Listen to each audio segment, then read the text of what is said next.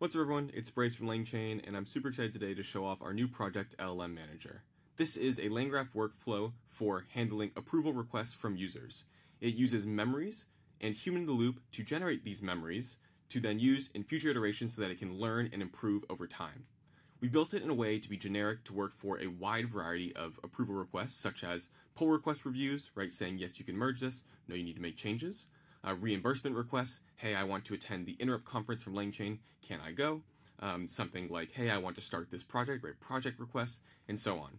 It's set up to work with any type of approval requests. As long as you can specify some approval and rejection criteria, this LLManager can take that and then learn over time based on the requests it sees and the feedback it's able to get from those requests from the human, and update its memory bank with different types of memories such as reflections, few shots, and so on, to then be used in further runs where it generates some reasoning and makes these decisions on whether to approve or reject.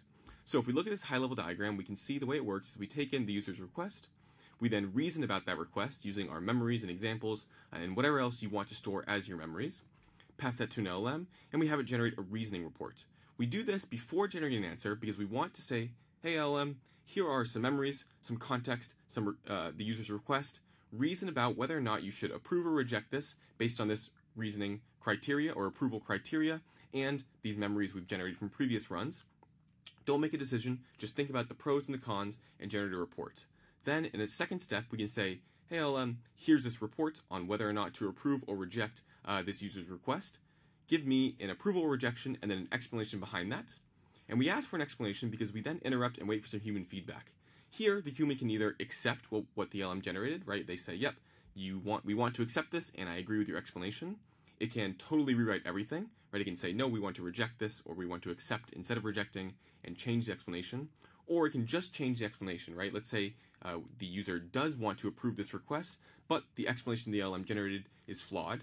It can then edit that, and we can take these edits, right, either both fields or just one, and perform some sort of reflection step on that. By default, this graph tries to extract some memories, right? It first generates a reflection summary saying, where did things go wrong? And then from there, it says, okay, take this summary report on how you messed up and extract some core memories, some core reflections to then store and use in next iterations as these memories and examples. So the really important part about this graph is the way we generate and store memories and the different types of memories that we store in order to allow the LLManager to improve and learn over time based on this human feedback for that very specific task. So that is how it works at a high level. Now we're going to jump into the code and see all of the nitty-gritty details. First things first, you want to go to the LLManager GitHub repo and copy the Git URL, clone that, and open it up in your IDE. Once that's done, we can go into the very first file we're going to look at and talk about all of the individual steps.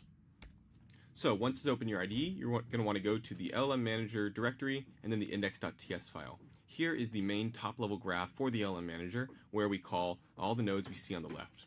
So as you can see, the very first step is the reasoning graph. We're calling this as a subgraph, and right now it's just a single node initial reasoning, but you could totally expand this to be much more complex, fetch in different data sources, do different reasoning about different parts of the request, and so on before generating that final report. So we implement it as a subgraph just to make it easier to expand in the future. Right now, we just have this initial reasoning node. If we open this, we can see there's a prompt, just calls the model, passing in the system prompt and then the user's query, this is the request, and it returns that. Let's look at how it does this. So first, we call this build context function. If we open this up, we can see what it's doing is it's searching for few shot examples and getting the reflections. For the few shot examples, every time the LLM takes in this request, goes through the whole flow and finishes. As long as the request was approved or rejected, right, and not just outright ignored, we save that in the LangGraph store. We're saving the initial request, the explanation, and the final answer that the LLM generated.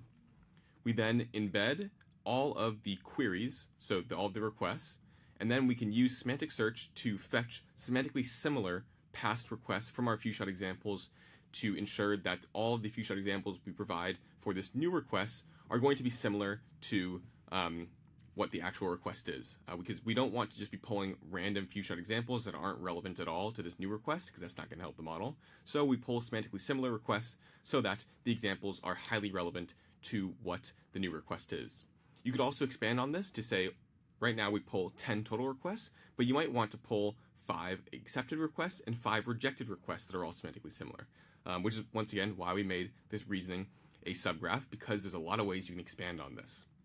For reflections, super simple. Just get the list of reflections from the store and return that. So that is our context builder. Once we have our few shot examples and our reflections, we're going to format that into the prompt, basically just stringifying it and wrapping it with XML tags like we see here, and pasting it all in. We see we have all the examples, and then for each individual example, we map that with the example, the input, the request, the explanation, and the answer, the reflections. And then we also have this step for the approval and rejection criteria. These are 2 configurable fields which you can attach to your model, just saying, like, at a high level, these are the kind of requests you should accept or you should expect. And then these are the criteria for approving and rejecting the model.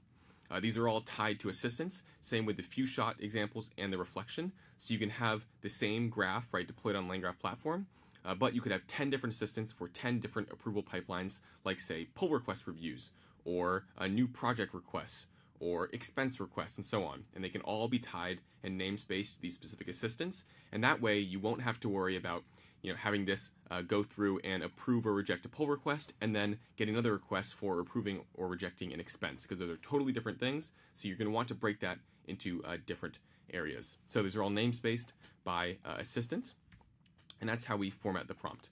So once we've formatted that, we get the model. You can configure this model to be anything you want, Anthropic or OpenAI.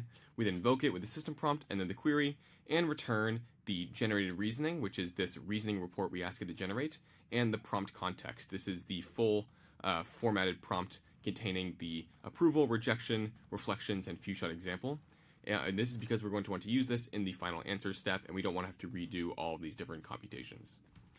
So after we generate this reasoning, our subgraph ends, and it returns back to the top level LLManager graph. We then route our reasoning step to the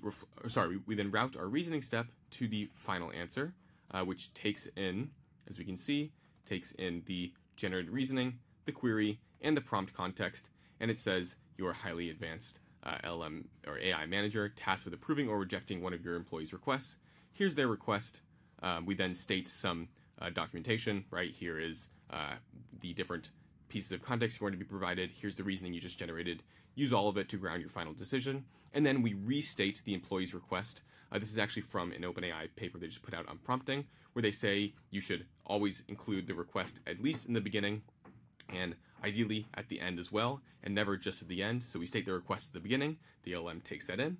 We then give it all of the context it should use, it takes all that in, and then we restate the request once again, just to make sure it's top of mind in the LLM request. We then have a tool, which is bound to the LLM, and we're forcing it to call that with an explanation and status field. We want to make sure the explanation field is before the status field, and that way it's going to generate its explanation first before generating its status. That's because we don't want it to generate approved and then try to explain that, right? So we want it to explain its reasoning and then generate the status.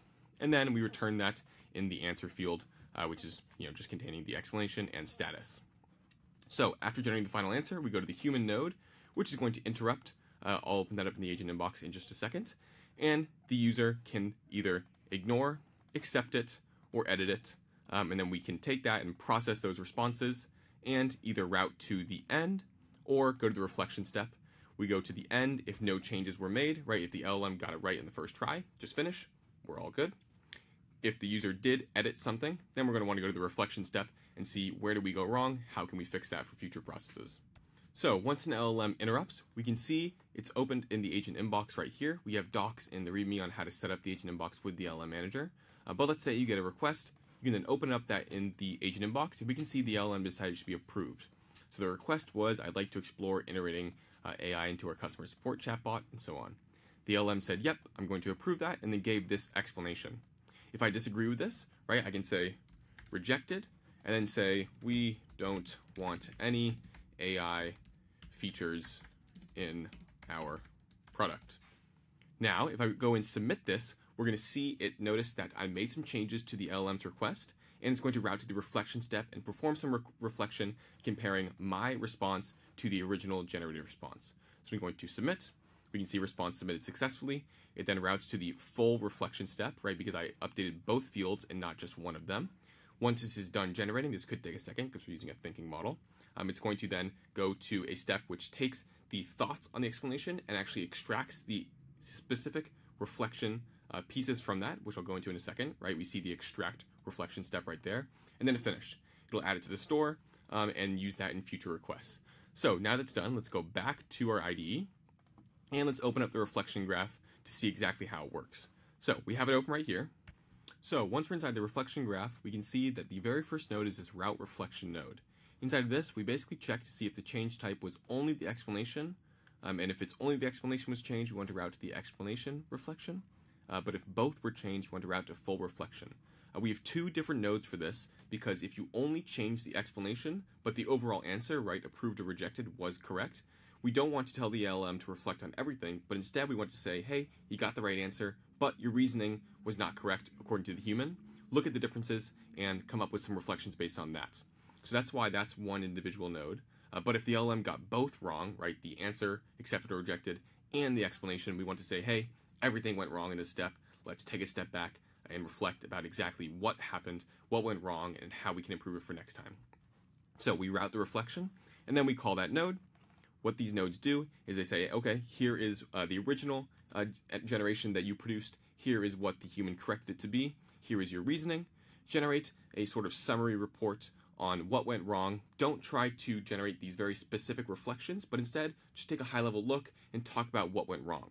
We do that because we want it to first think about what went wrong, and then two, extract that into very concise, specific reflections that we can use in future steps. Kind of like the same reason we separate out the initial reasoning step from the answer generation.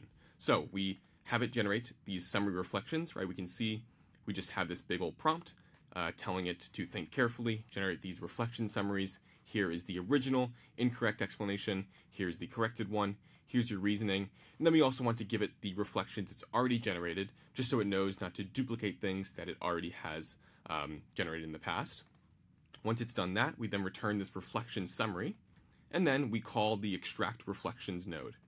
What this does is we say, okay, here is, once again, all of that context. So the current reflections you've generated, the explanation that you generated, and then the one that the human corrected it to be, all of your reflections. Take a look at all of this and extract out these very specific reflections from that. So we tell it to generate at least one, but it can generate multiple if it went wrong in multiple places.